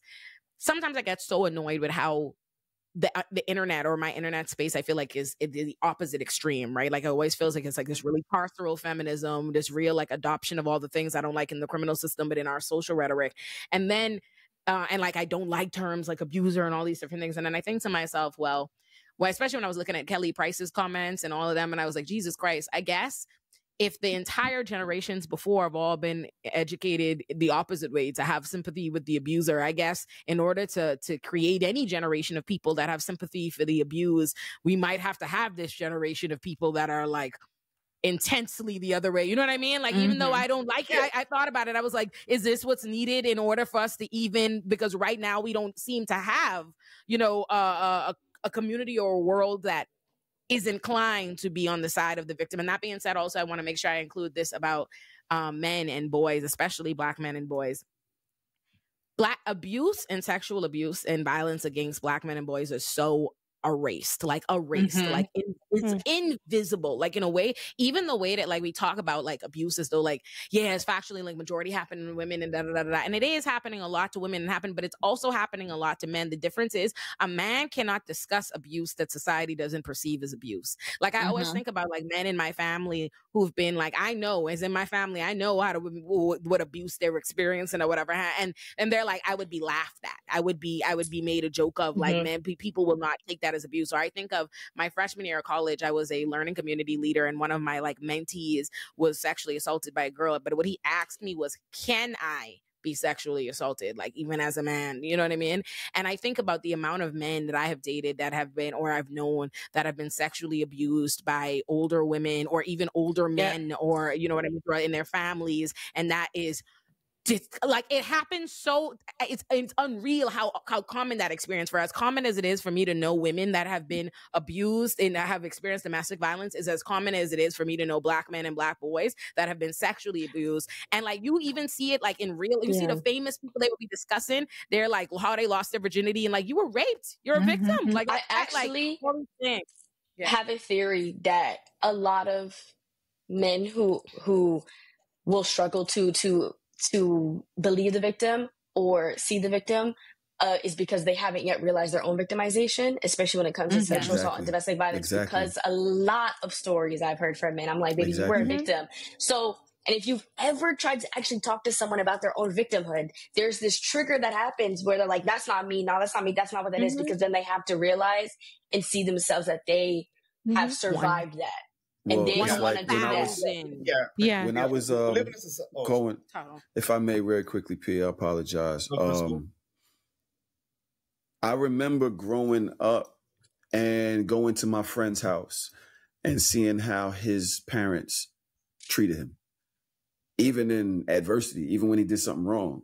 It was still like a loving, it was a stern conversation. It was, you know, some sort of, hey, you can't go to this event. But when I went home, it was, you violated me. You now have to pay for it physically. The environment around you is now almost hateful. It's angry. There is pain that's coming because of this. And as I got older and I realized that it's the difference between being raised with fear and being raised with love, and then how that, again, imprints onto you. I remember running away at some point and going to his house, and he wound up letting me, his parents wound up letting me stay at their house. And I was like crumbling, like as a boy, like, why do I have to go through this? I actually said this as a child, 16, I think was when I ran away. Why do I have to go through this? Like, why doesn't she love me? Right. I just want to say that to that, because as I got older, of course, I never knew how to express that. I never knew how to really say those feelings to anybody else. And then when it got to a certain point, I shut down. Again, it became physical, right? Olay, I said earlier that it's important for men to have seen that video. The reason why is because I believe a lot of them weren't raised with dads. A lot of them were raised by their mom, who were trying to cover the space left by the father not being there, and who had to be a lot more aggressive to raise this boy. And that shit now, again, imprinted on them. And they're acting that way because they don't know no fucking better. A lot of these niggas just don't know. There's a lot of followers on the internet.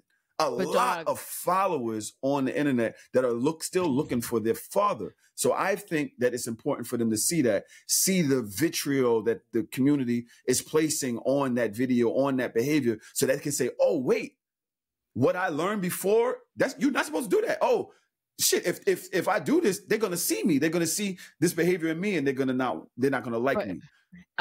So I guess like so many things, right? So many things. So what Christina was saying, like, what about them like not being able to not wanting to recognize their own victimization, right? And like why which is a lot of the reason why black people are not interested in accepting child abuse, right? And Bell Hooks talks about this in All About Love.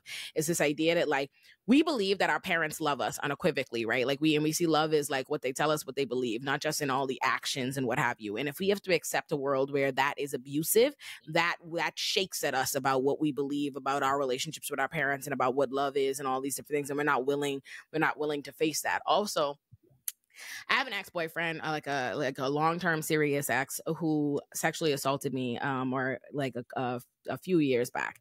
And I remember like shocked, floored, outraged, you know, by that. And I remember like a year later, like him experiencing something like pretty much almost identically the scenario, but a woman doing it to him.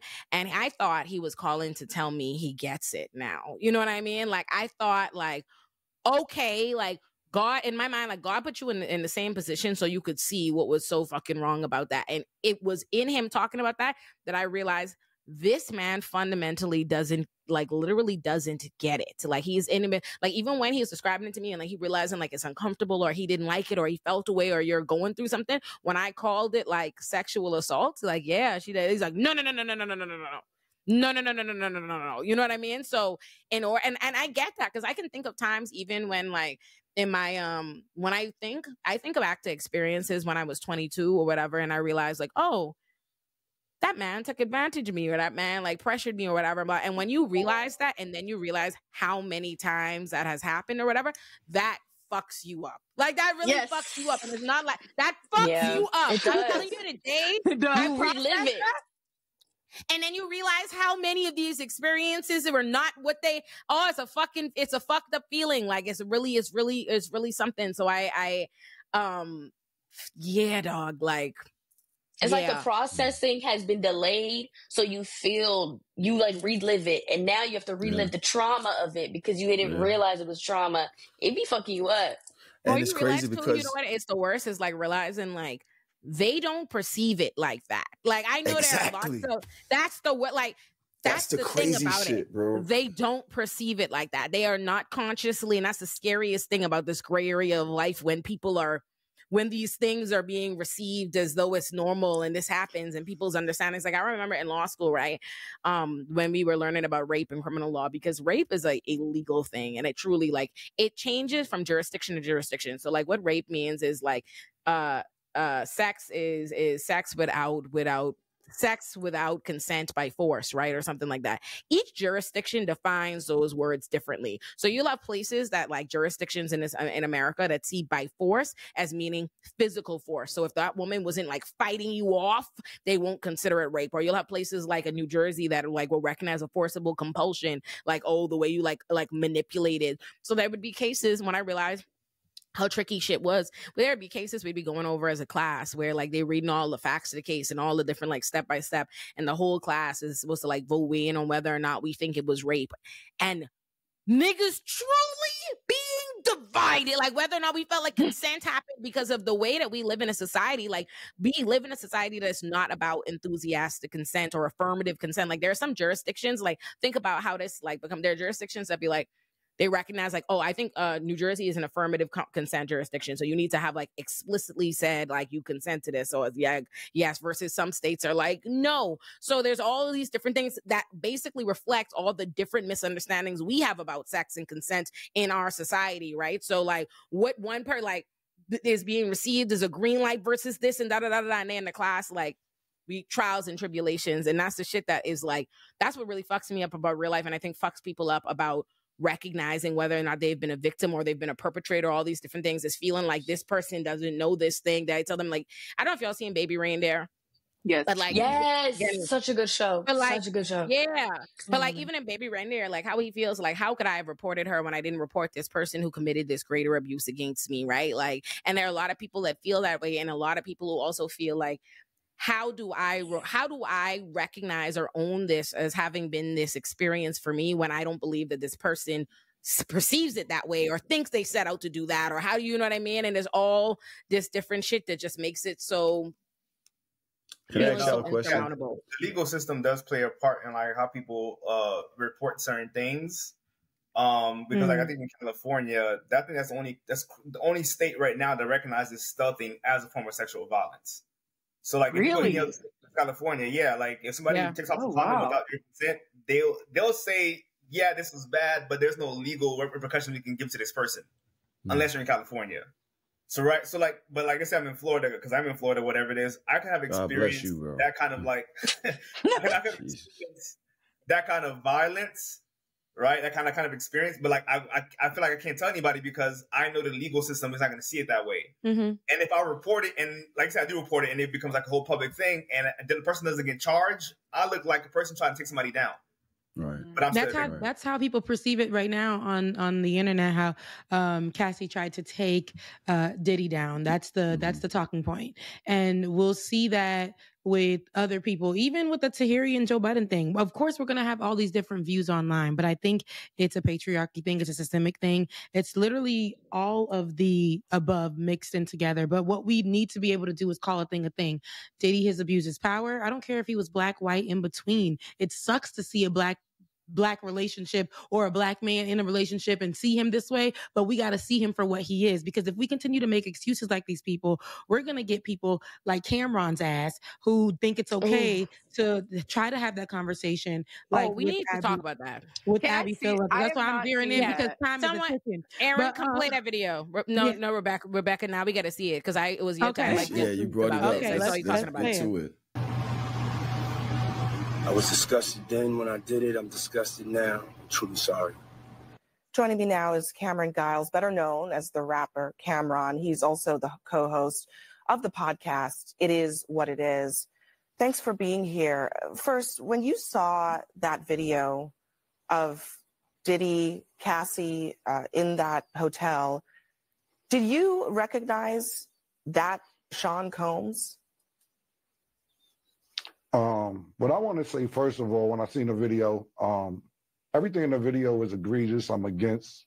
I don't support all the charges that's alleged against him. I don't support any of that trafficking, minors, domestic violence. I'm totally against it. So when I seen the video, yeah, I was kind of upset with it.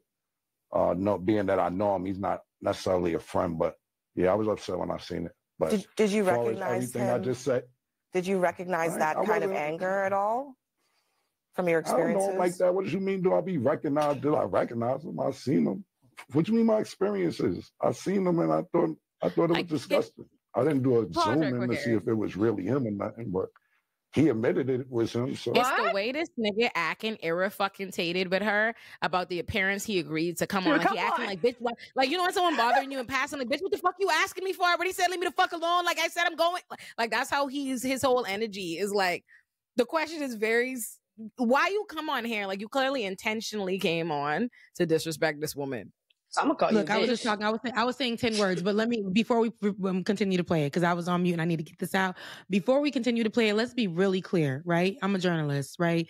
For people who be like, oh my God, no. I know how this goes. Yes, when you're sitting in interviews like with Gayle King, those hour-long, 15-minute type things, these short-ass appearances, this is a short appearance. She was not trying to do a 10-minute, 20-minute, 50-minute, 1-hour interview with him where she's, going to do follow-up questions as to what he answers. No, there's a time limit. And for these slots, first of all, CNN, stop bringing these people onto your platforms. That's one. But let's be damn clear.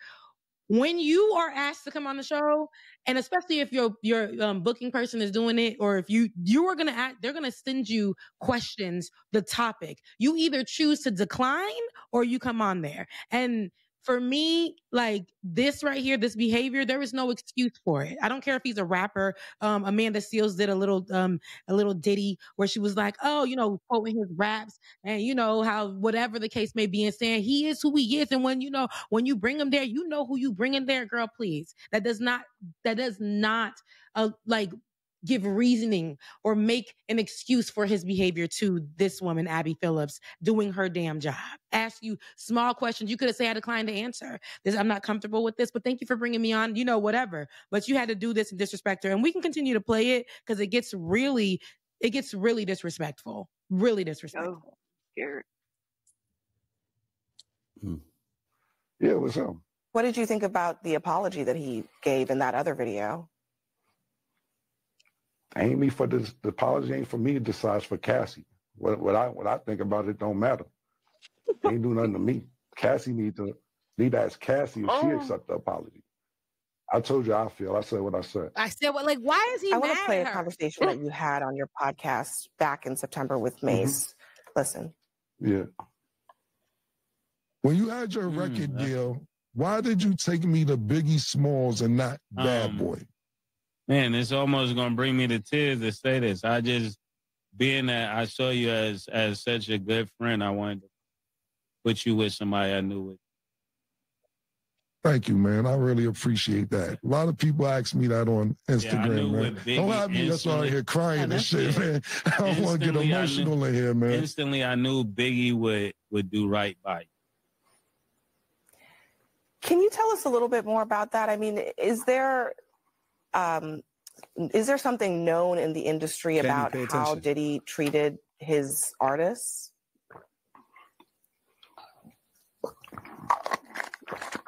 So I'm going to get some cheeks after this horsepower joint.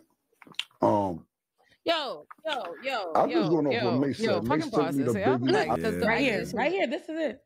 Like, this where, like, Rebecca really made, like, I saw Rebecca give a take on this, but it's actually, and the fact, I saw so many men, like, defending this, because Camron gave some stupid excuse, like, they wanted to be with the mess, so I'm with the mess, or whatever, like, what the fuck? Like, what the actual fuck? Like, what's actually indictment here is that Diddy is a fucking, someone who fucking is unprofessional, abuses women, treats them this way, you know what I mean? And he's like, like, you had to be like, nigga, what the fuck? Like, you just heard this woman ain't done shit to you. You accepted this appearance. Like, she ain't forcing it on you. Ain't nothing happening. You accepted to come here only to, like, disrespect her for what? She asking him baseline questions like, hey, do you know this nigga to be violent like that? Is there a reason why y'all didn't want to do business with Diddy? How do you feel about it? And here you are, oh, I'm taking this drink so I could go get some cheeks. You're literally here, we're talking about a man who's been sexually and physically violent towards a woman, and you just here disrespecting this woman, talking about, oh, you want to go get some cheeks. Like, what a fucking dickhead. Is that I completely misunderstood. Yeah, Tahoe was telling you to pay attention. That's what he said. He literally, that was my take on it. And like you said, Olay, so many men were literally jumping into my DMs. People that I know, people that I'm close with, and they were saying, but you gotta, is that really the take you want to go with it? The take I do want to go with it is that this man was invited onto CNN, which again, CNN needs to stop with these rappers and stuff like that and bring them on there. However, they asked you to come on. You knew the topic. You get on here, you start to answer the questions. You act like it's problematic to have this conversation. Yet on your platform, you had this conversation. You brought this up, and you go on CNN, and then you're told this woman had nothing. She's doing her job. Come on there and do your job, right? You take a sex stimulant, talking about a man who's abusive, disrespectful to women, all of the things. You take a sex stimulant and then you proceed to talk about getting cheeks, disrespecting this woman on literally her show, her platform on CNN, and you're disrespecting the whole interview.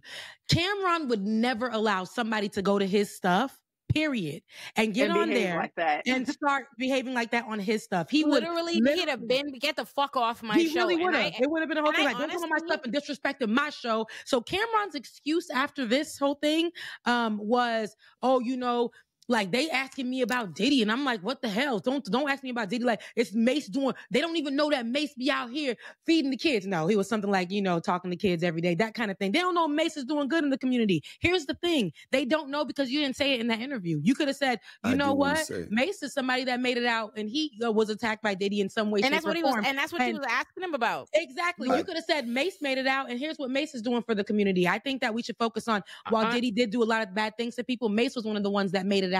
Mace was one of the ones that walked away and decided to do better from that. It would have been that, but you went around and you're making an excuse for disrespecting that lady. You could have said that in the interview. Have some decorum, because you wouldn't let nobody do that on your platform. Yeah, I agree that there was no excuse for his behavior. However, I do believe that CNN, as you said, Rebecca, should not be looking at black people as a monolith, as a one-size-fits-all, as this is the type of person I want to have this type of conversation with. We should look at his history just over the past few months and saying things like, oh, y'all can't cancel me. Y'all can't cancel me. He talks about women in a certain way. He talks about gay people in a certain way. There's a whole culture of people that he will not lose based on this character that he's presenting. Not one person. that loves Cam is not gonna listen to Cam because this happened. So I believe that this was just really a bad casting when it comes to on CNN. I'm really sorry that this happened to her. Like, especially being that she's, really trying to address a serious issue. This was not the person I believe they I actually think this right here is not about Black people, and this is about hip hop. Let me explain why Camron is actually dead fucking wrong.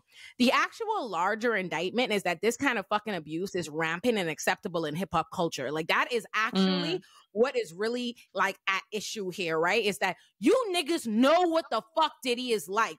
You niggas have known when your fucking greats and your icons abuse women, and you go on about it, and that misogynoir and degradation and lack of respect for women, especially namely Black women, is commonplace in the hip hop community. That's the real serious fucking indictment. So it's fucking crazy that at a time when one of your icons is literally in 4 fucking K, like, doing this, recognizing this, and you as somebody who is in that community, as somebody who is a respected and notable rapper, has an opportunity to say no seriously, to take it seriously, to show that you believe in something different, or to say, to reflect, to be a spokesperson for a different perspective in the hip hop community. You decide to demonstrate exactly how shit like this comes to be, because you niggas don't have no fucking respect for women. That's what that is. So no, this ain't about CNN looking for no Black man to be a monolith. This has everything to do with these niggas being jackasses. And there's ways, let me tell you, there's a lack of respect. The level of sexism that I see from this like side of the verse, like the side of the hip hop verse, the content creator verse, the ones that they're with them, is in fucking insane. Like the way they deal with women, like it's incredible to me. And when I talk to a man like that. And that's what I want to stop to say this too. Whenever women, and I notice as a woman who is like, does this stuff professionally, everybody feels like they get to litigate how the woman responded or how she deals with it. And I hate the idea that you only get a fucking stamp of approval if you quietly and politely and Olivia Pope-like take disrespect, right? Like if this woman, men don't put up with shit like this. Men be on their shows, disrespecting their guests, throwing people off, doing whatever. And he's kind of what it is. The same way Camron could bring his ass here on CNN and act a plumb fucking fool. But this woman got to sit here and like politely keep going. These niggas are out of pocket. She should have threw his black ass off that fucking show. Proceed, I'm sorry, friend. I totally agree with everything that you said. My only point is, in this era right now, where people are paying attention to how you behave, how you present, like what you represent, he has said, I don't care about what y'all think. I am going to act an ass. This is what my platform is going to be. That's all I'm saying is he said, he's already told us he don't care. He's already told us I'm going to say the things and y'all can't cancel me because this is who I am. This is the brand that I've branded myself as, and I'm not changing. This is what he said. And I'm talking about recently. I'm talking about recently actually saying, y'all ain't going to change anything I want to say. If I want to say gay people this, if I want to say bitch part of me, that's okay. That's what CNN didn't say, and CNN didn't, Abby Phillips did not tell him not to feel that way, not to say that, none of it. So he brought that energy. And first of all, Camron allegedly, even with who he was dating, right, formerly, has history that is abusive himself. So just coming on when we're talking about an abusive man, and then you come on and you're disrespecting a woman and acting as if she, like, this is a type of, don't get on her with that energy. Because if it wasn't something that he didn't care about, he wouldn't even bring it up on his own platform. Again, you can decline to answer. There are ways to do that. And you can, like, you don't have to interview. I'm literally saying, I say no to shit every day. Here's what's important. This man wanted to do that. He got the request and he made a decision that he was going to come there. He is like that with her from beginning to end. This woman is not asking him anything that requires him to decline, to answer, or anything like that. He brought his ass up there to fucking do that. He consciously decided he was going to go on CNN and be fucking disrespectful and da-da-da. And the fact that that's even fucking okay is what's crazy. Because if the roles were reversed, no, this is my point that I said way early in this episode, that I'm worried that talking about domestic violence is going to turn into this like reality televisation type, aspect to it. Because why the fuck we living in Boondocks episodes? This is just so silly to me. The fact that you invited this nigga is crazy. The fact that this nigga decided to go on and be an ass is crazy. Like, this is just so unserious. And this is what what's actually sad. Yeah, what's sadder to me is not even that. It's sad that you invited this nigga. It's sad that niggas decide to represent themselves this way. Like, people should be able to think that niggas that like pillars or notable people in the hip hop community should be able to come discuss shit that's happening with niggas they have known and worked with or worked with for years. Like, you should be able to. To me, it's a dangerous. What's actually unfortunate is for a nigga to act a way that makes it does seem like, you know what? You wrong to ever think that nigga could have had something intelligent to say. Like, is that the message you want to say? I agree with you. I agree with you. But if you gonna act like it, look. I'm just saying that everybody, we have to leave some of them behind. Like, at this point, that's just what it is. You just got to kick them out the car. Everybody can't go. You know what I'm saying? You can't put this certain sector. They are dangerous, not only to women, but to men, to their children, to everything that we trying to do, change, address. They don't care. There's no amount of sense that's going to get through to him. It isn't. I would love to think that he's intelligent, but he's soaking. He's soaking in misogyny. For me, as an educator, like, it's hard for me to accept people like need to be left behind. Oh no, they gotta go. I understand why you feel that way, but like, it's hard for me because like my topic is educate. Like, so I think the issue that I had with this particular thing is like he is agreeing that whatever is on the video is harmful, but I think something with men is we can't call the man an abuser. Right? No. I think why not? He's not agreeing. No, he's not. No, he isn't truly agreeing. Because he has history of being it's egregious, but then he proceeds. It's like a dismissal. Like, he knows that he has to say at least that much. It's like this is bad, but like you know what happens when you think something is egregious? You know what kind of word egregious is? When you say some shit is egregious and you believe it's egregious, nigga, you're not like, and no one ever has seriously been like, whoa, that's egregious. Nigga, don't ask me about fucking none of that. I don't care about that. What I got to do with none of that.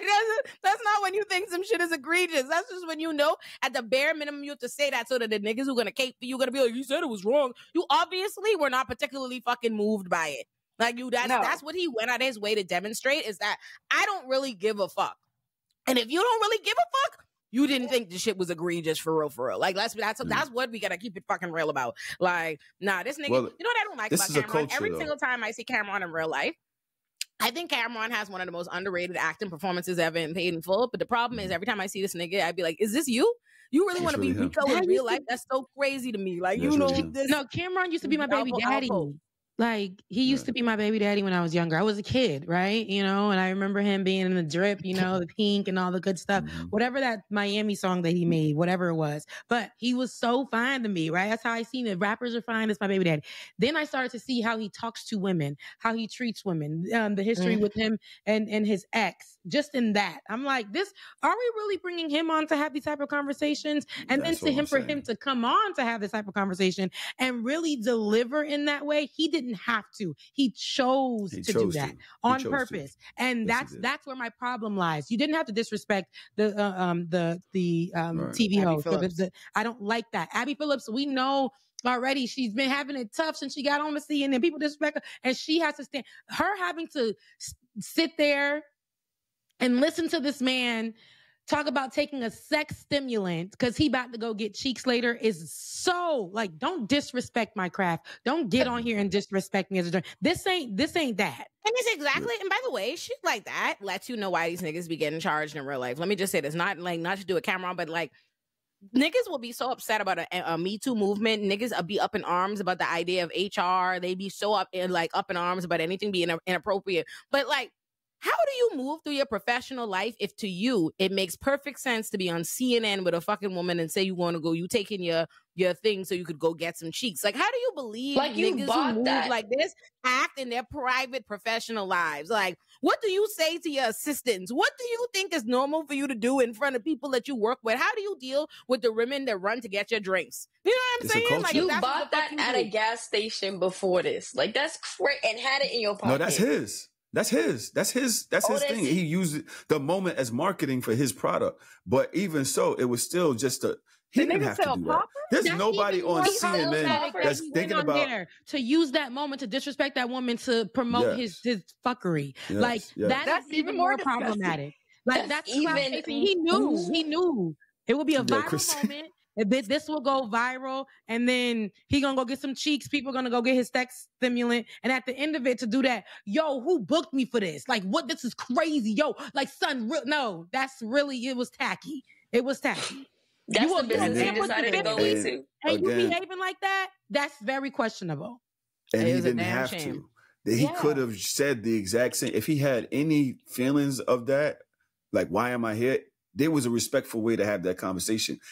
I agree with y'all. He chose that for real. Every moment of that, he wanted that disrespect. He wanted y'all to feel this way. And that's why I said, some of them, Pierre, I'm sorry. I try to talk to, I be not wanting to use the B word and the N word on here, but I be trying to talk to niggas. And then at some point, I be like, yo, you niggas can go. I'm good. I'm going to try to save the other ones that actually have a fighting chance. But some of y'all is just dead weight. And I know y'all don't want to hear that about our people, but some of them are. Everybody can't come. That's what I'm saying. Like, I mean, I'm rooting for everybody black. I say that all the time. I'm rooting for everybody black. But everybody doesn't act, but everybody don't act in blackness. Everybody definitely acts in blackness. No, but I think a whole lot of everybody got to go. I'm rooting for everybody black. But a lot of people don't act in blackness. There's a lot of people that are acting in whiteness, and those are not black people to me. So when I say I'm rooting for everybody black, I want us all to win. Who I want them to win. Who want to win? Which is the reason why I will never be in nobody's politics. Don't have me in nobody's position of power because I'm efficient, but it's gonna be a one-man shop of listening. I'm telling you, niggas will pop up missing in the middle of the night. Like I would get rid of. That's it. Thanos snap. The only thing I thought Thanos got wrong, I swear to God, I have a Thanos Funko Pop my boyfriend got me for Christmas because the only thing I think Thanos got wrong was being random. Like it's not random. Like don't randomly get you need to. Is that you? Nigga, questions. If I could snap niggas, if I could turn a switch off, I would get niggas out of here. If y'all listen, if y'all ever heard my dream, not only would I get niggas, I thought this through. Not only would I get niggas out of here, I'd get anyone who'd missed them out of here. If you have too much allegiance to a nigga that gotta go, you gotta go. If you might miss the nigga that I got rid, anybody who I even feel when you need to just wake up in my new world and just be happy for the assets you have. Don't ask nothing but these missing people. If you say shit about a missing nigga, you got to go. You're done. I understand Harriet Tubman the more I live, every day I wake up, I understand Harriet. And I feel so bad for her because I know she's looking down, being like, you're still dealing with this. We are, auntie. We are. And I get it. I'm so close. I'm so close to just having the I think I'm going to make that our official wrap up the show.